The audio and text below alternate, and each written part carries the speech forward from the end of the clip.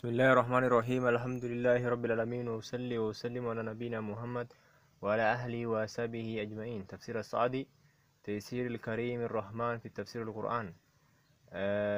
عبد الرحمن بن ناصر السعد, translated by Nasruddin al-Khattab, edited by Huda Khattab.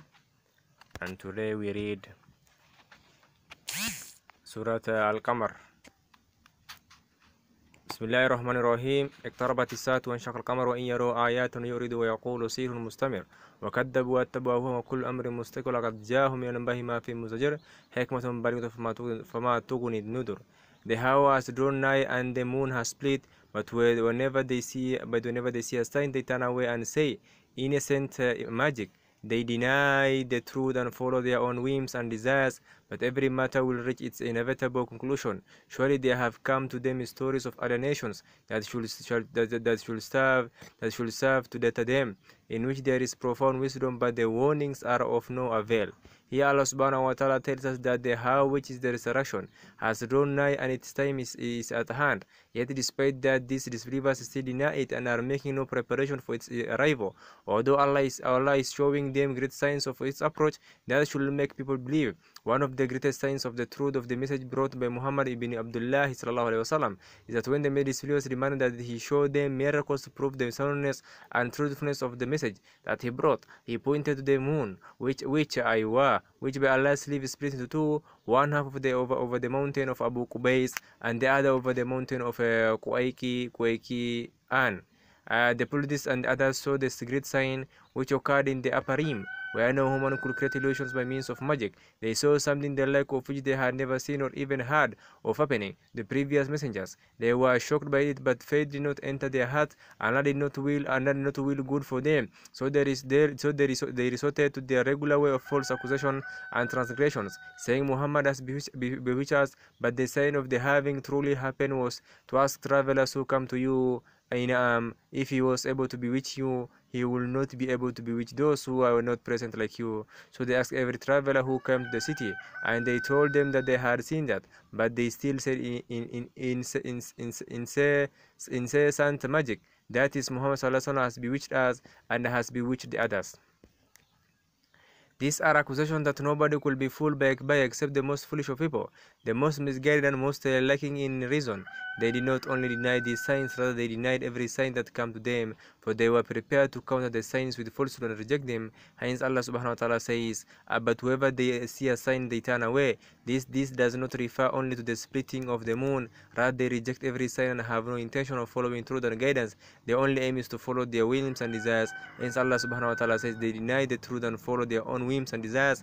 This is like the verse in which Allah subhanahu wa ta'ala says, but if they do not respond to you, then know that they only follow their own desires. If their aim was to follow true guidance, they will definitely have believed and followed Muhammad sallallahu alaihi wasallam, because Allah subhanahu wa ta'ala showed them at his son's clear signs, proof and definitive evidence. But every matter will reach its inevitable conclusion. That is, until now that this matter has not reached its conclusion, but will do so. Then the believer will be enjoying the guidance of bliss and the forgiveness and pleasure of Allah, whereas the disbeliever will be subject to the wrath and punishment of Allah forever and ever.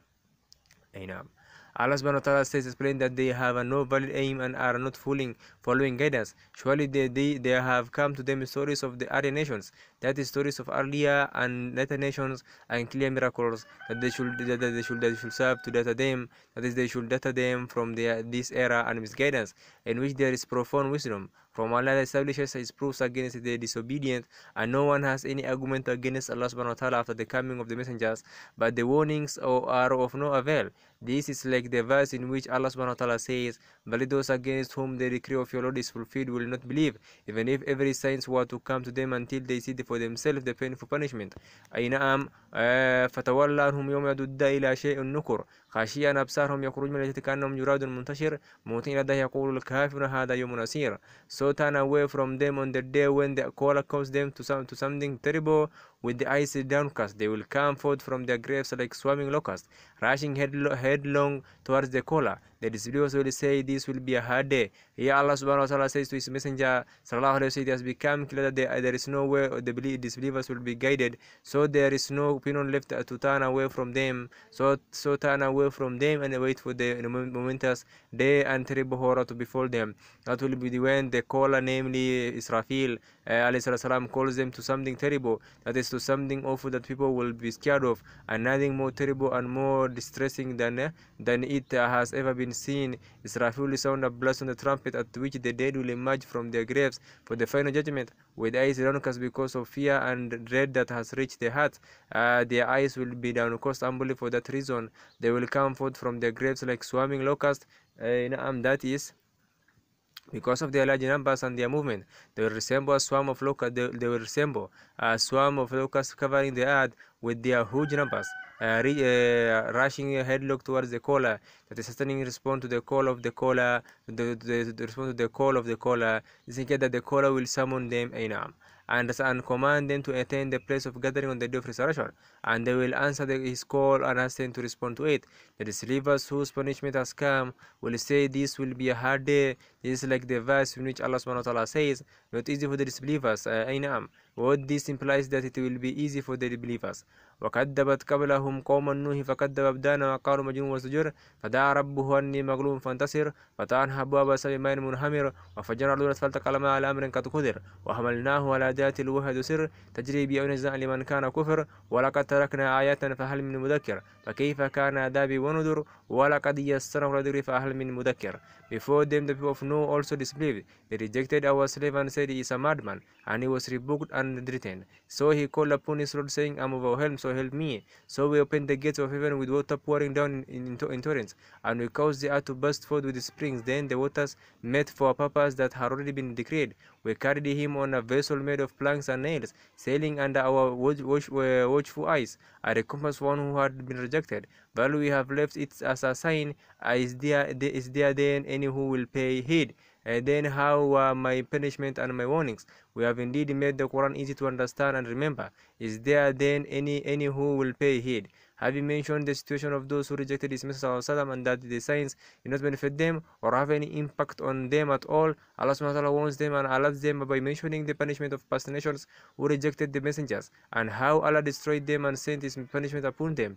Allah mentions the people of Noah, the first messenger whom Allah sent to people who worship idols, and he called them to affirm the oneness of Allah and to worship him alone with no partner or associate, but they refused to give up polytheism and said to one another, "Do not forsake your gods, do not forsake what? Suwa, Yaqut, Ya'uq, and Nasr." Nuh kept on calling them to Allah by night and by day, in private and in public, but that only increased them in stubbornness, transgression, opposition, and criticism of their prophet. Hence Allah subhanahu wa ta'ala says here, they rejected our slave and said he is a madman, because they claimed that what they and their forefathers followed of polytheism and misguidance was what was supported by reason, and that what Nuh alayhi salam brought was ignorance and misguidance that could only come from those who were insane.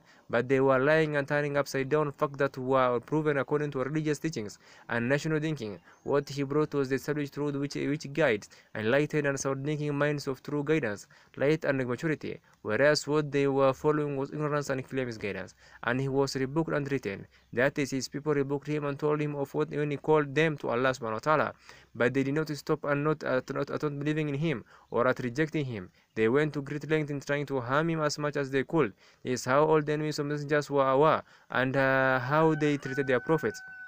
At that point, Nuh called upon his Lord, saying, "I am overwhelmed, and I cannot stand up to them, because no one among his people believed except by very few, but they had no strength to resist his people. So help me, O Lord, against them." According to another verse, he said, "My Lord, do not leave on earth a single living soul from among the believers."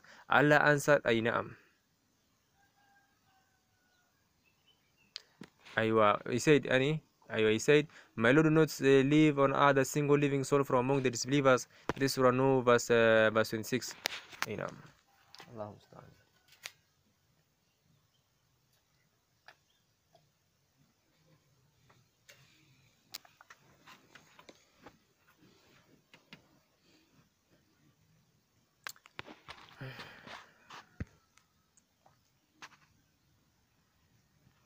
Allah answered his request and helped him against his people. Allah subhanahu wa ta'ala tells us here, so we opened the gates of heaven with water pouring down as in torrent, that is a great deal of water pouring down, and we caused the earth to burst forth the springs. So the heavens began sending down an extraordinary amount of water, and the earth burst forth with springs.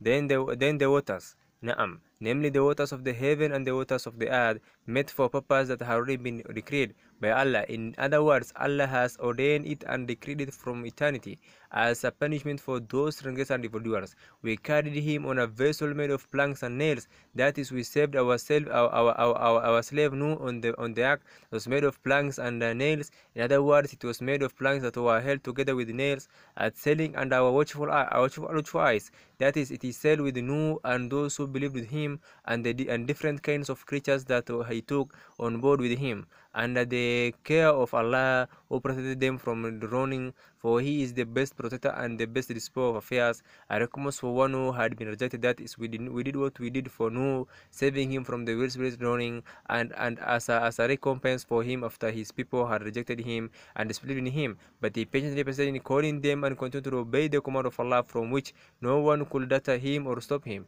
This is like the verse in which Allah subhanahu wa ta'ala says of him, it was said, "O Noah, disembark with safety granted by us and with blessings upon you and some of the communities who will spring from those who are with you." It may be that what is meant is, we destroyed the people of Noah, and what we did to them of punishing and disgracing them as a requital for their disbeliefs and stubbornness. But we have left it as a sign. Is there then any who will pay heed? That is, we have left the story of Noah with his people as a sign, so that people may pay heed and realize that whoever disobeys the messengers and stubbornly rejects them, Allah will destroy them with the widespread severe punishment. Or it may be that the pronoun it refers to the ark and ships in general, and Allah taught his slave Nuh alayhi salam how to make them. Then Allah subhanahu wa ta'ala left that craft among the people as an indication and sign of his mercy and care for his creation and of his great might. Is there then who will pay heed? That is there any who will pay heed? The signs, pay attention and reflect upon them, for they are very clear and straightforward.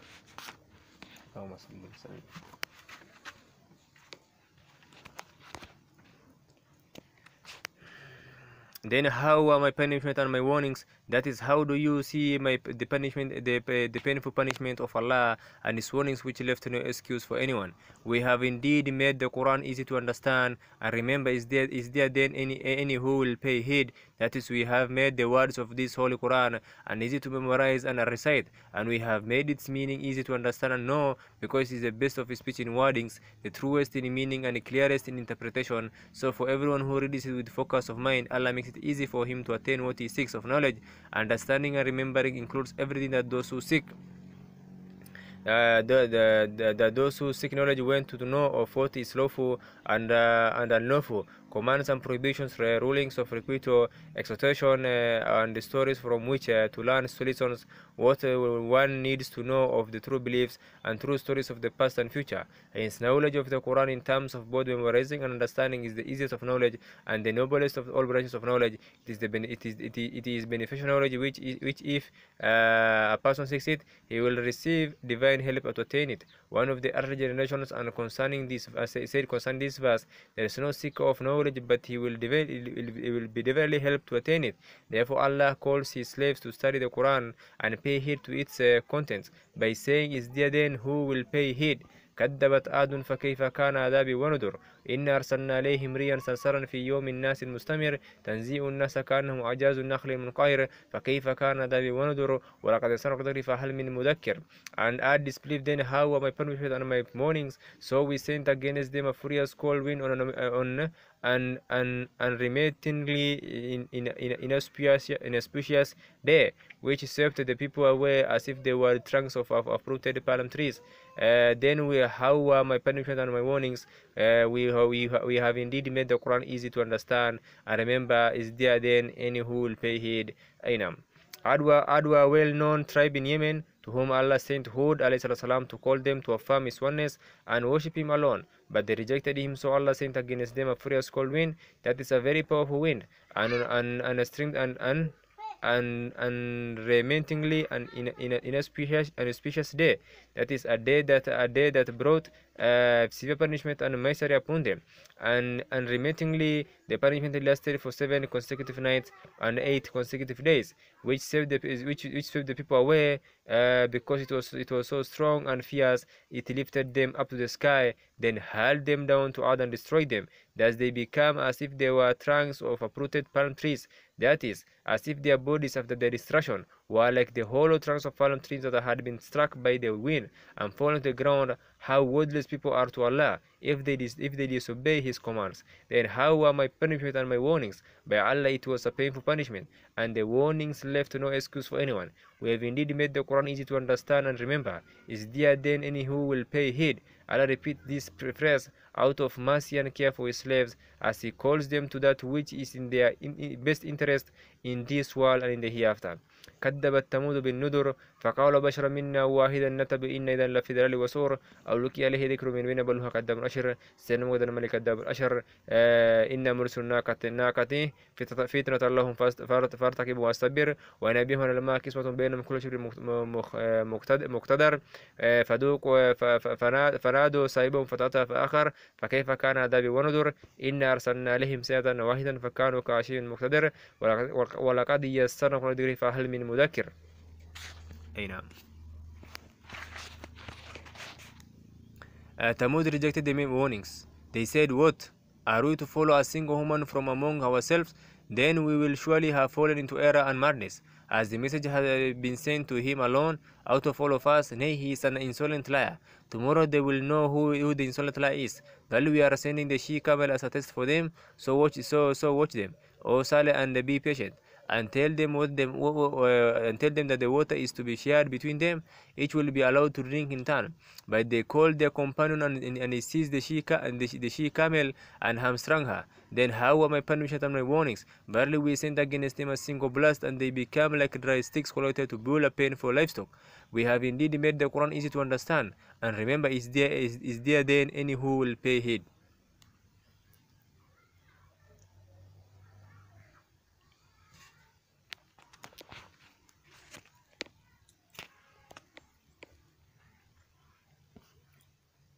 Thamud, who are the well-known tribe in the land of Al-Hijr, rejected the warnings of their Prophet ﷺ when he called them to worship Allah alone with no partner or associate, and warned them of the consequences if they disobeyed him. But they rejected his message and were arrogant towards him. They said out of arrogance and insolence, "What, are we to follow a single human who from among ourselves? That is how can we follow a human and not an angel? Who is from among ourselves and not from among others who are greater than us in people's view. Furthermore, he is just one man. Then, if we follow him, in that case, we will surely have fallen to error and erroneous. That is, we will be lost and doomed." Those words stemmed from their misguidance and righteousness, for they were ready to follow a human messenger, but they were not ready to worship trees, rocks, and images. Has the message been sent to him alone out of all of us? That is, how could Allah single out from among us and send the message down to him? What makes him so special out of all of us? Is an objection on the part of the disbelievers to Allah, and they kept on presenting this argument and rejecting the call of the messengers on the basis of thereof. Allah responded to this specious argument by means of what the messengers say to the nations. The messengers say to them, "Indeed, we are but human beings like yourself, but Allah bestows His favor upon whoever He wills of His slaves." Allah blessed the messengers by bestowing upon them sublime attributes and characteristics that made them fit to convey the message of their Lord and be chosen to receive His revelation. By His mercy and wisdom, they were human beings, for if they had been angels, humans would not have been able to learn from them. If Allah had caused them to be from among the angels, He would have hastened the punishment for those who disbelieved in them. The intention behind these words that Thamud said to their Prophet Saleh was a rejection of him. Hence they judged him in an unfair manner and said, Nay, he is an insolent liar. That is, he tells many lies and does a great deed of evil. May Allah curse them. How foolish and evil they were, and how badly they confronted the sincere people with insulting words. It is no wonder that Allah punished them when they were too far in transgression. Allah sent the she camel, which was one of the greatest blessings that He bestowed upon them. One of the signs of Allah, her milk was sufficient for all of them, as a test for them, that is, a trial for them. So watch them, O Salih, and be patient. That is, be patient in calling them, watch and see what happens to them, and see whether they will believe or disbelieve. And tell them that the water is to be shared between them. Tell them that the water source from which they drink is to be shared between them and the she camel. She is to drink on one day, and they are to drink another day, according to a set of schedule. Each will be allowed to drink in turn. That is the one whose turn it may be go there, and the one whose turn it is not to be kept away. But they called their companion, who was the one who actually hamstrung the she camel. He was the most wretched member of the tribe, and he see the she camel and hamstrung her, doing what they threatened him to do. Then how were my punishment and my warnings? They were severe indeed. Allah sent against them a blast and an earthquake that destroyed them to the last man. But Allah saved Salih and those who believed with him. We have indeed made the Quran easy to understand and remember. Is there then any who will pay heed? اللهم صل وسلم. كذبت قوم لوط بالنذر إن أرسلنا إليهم حاسب إلا لوط نجيناهم بسحر ديمت من دون كدر زي من شكر ولقدرهم بسنا فتماروا بالنذر ولقد ودوا أن يدفع فتمسنا عيون فذوقوا عذابي ونذر ولسوف بكرة عذاب مستقر فذوقوا عذابي ونذر وقد يسنوا دري فهل من مذكر. The people of Lot rejected the warnings. We sent against them a violent squall of pebbles, which destroyed them all, except the family of Lot. We delivered them before dawn by our grace. Thus do we reward those who give thanks. He had indeed warned them of our punishment onslaught, but they adopted the warning. They demanded that he let them have their way with the guests, so we blinded their eyes, saying, test my punishment and my warnings. Early in the morning our lasting punishment overtook them. Test my punishment and my warnings. We have indeed made the Quran easy to understand and remember. Is there then any who will pay heed? The people of Lut rejected the warnings when Lut والسلام, called them to worship Allah alone with no partner or associate, and he forbade them to ascribe partners to Allah or commit shameful deeds that were unprecedented among other nations. But they rejected him and persisted in their polytheism and evil deeds, to the extent that when the people of Lut heard about the angels who come to Lut in the guise of guests, they came rushing, wanting to commit shameful deeds with them and demanding that he let them have their way with them. So Allah commanded Jibreel to blind their eyes with his wing, and their prophet warned them of the punishment of Allah, but they adopted the warnings. Early in the morning, a lasting punishment overtook them. Allah overturned their houses on top of them, turning them upside down, and he followed that with a shower of stones of baked clay, one after another, especially marked and kept their load for the evildoers. But Allah saved Lut and his family from that great distress as a reward to them for their gratitude to their Lord and their worship of Him alone, with no partner or associate.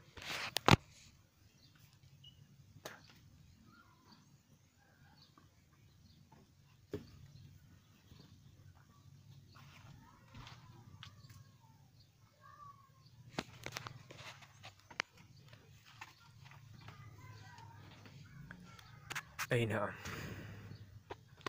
ولقد جاء آل فرعون النذر كذبوا بآياتنا كلها فأخذناهم كنزل مقتدر أكفار خير من أولئك أم لكم براءة في الزبر أم يكن عنه جميل منتصر سيهزم الجمع ويولون الدبر بل الساعة موعدهم والساعة أدهى وأمر إن المجرمين في ضلال وسعور يوم يصبون في النار وجوههم دوم وسقر إن كل شيء خلقناه بقدر وما هو إلا وحي كلحم البشر وقد خلقنا أشياءكم فعلم المذكر وكل شيء فعله في الزبور وكل صغير وكبير مستدر إن المتقين في جنة ونهر في مقعد عند ملك المقتدر مقتدر. أي نعم. Indeed, warnings come to the people of Pharaoh. They rejected all of our signs, so we seized them with the vehement grip of one who is mighty, omnipotent. Are your disbelievers of Quraysh better than those, or have you been promised immunity in the earliest creatures? Or do they say we are a united group, bound to prevail. This group will be defeated and they will turn and flee. What is more, the hour is their appointed time, and the hour will be more calamitous and more bitter. Very the evildoers are in area and will be in the raging fire. On the day when they will be dragged in the fire on their faces, it will be said to them, take the agony of hell. Verily we have created all things according to a determined measure. Our command is but a single word which is fulfilled like the twinkling of an eye. We have destroyed many of our nation like yourself. O Quraysh, is there then any who will pay heed? Everything they did is recorded in the books of their in the books of their deeds, and everything small or great is written down. Verily the righteous will be in the midst of gardens and rivers, seated in honor in the presence of a sovereign omnipotent.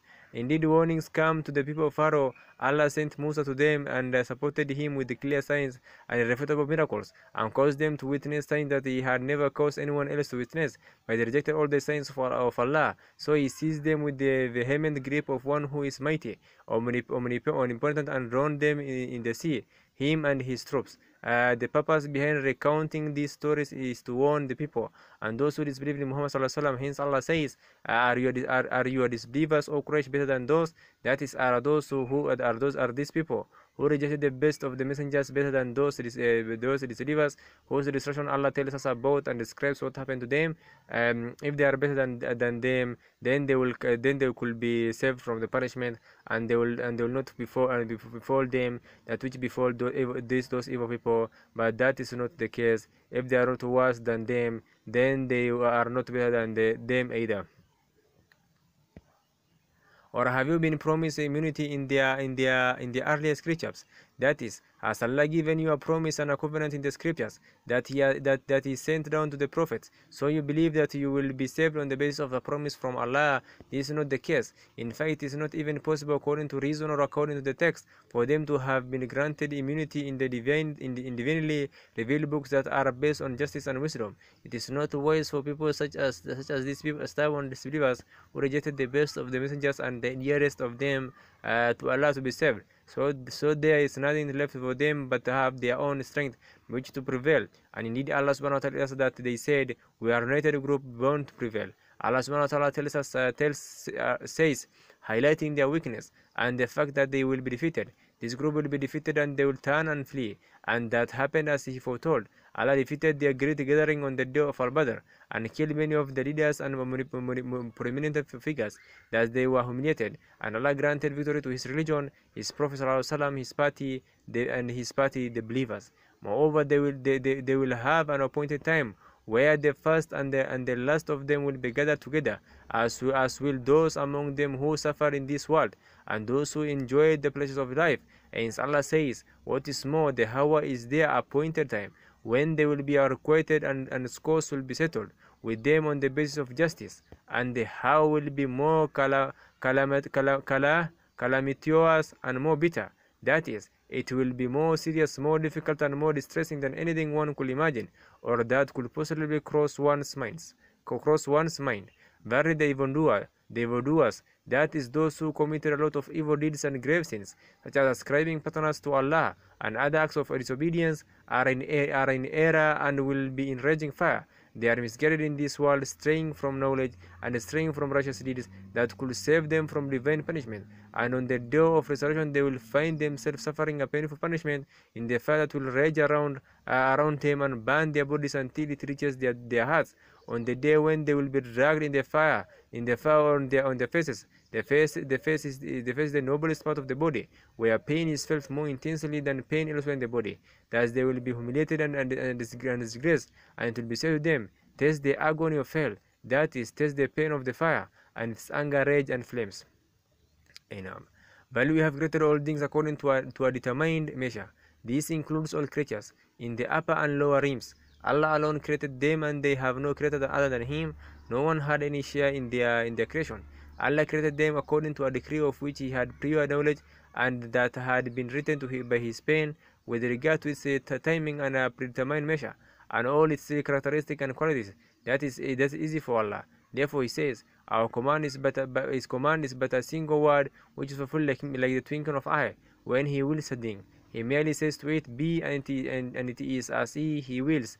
it, like the twinkle of an eye, with no resistance or reluctance on the part of the being in question. You have destroyed many nation, many a nation like yourself, of the previous nation, who did this, who did deeds such as you have done, and disbelieved as you have disbelieved. Is there then any who will pay heed? That is, is there anyone who will pay heed and realize that Allah's way of dealing with the earlier and later generations is the same, and that just as his wisdom is really that the earlier evildoers be destroyed, these people are just like them, and there is no difference between the two groups.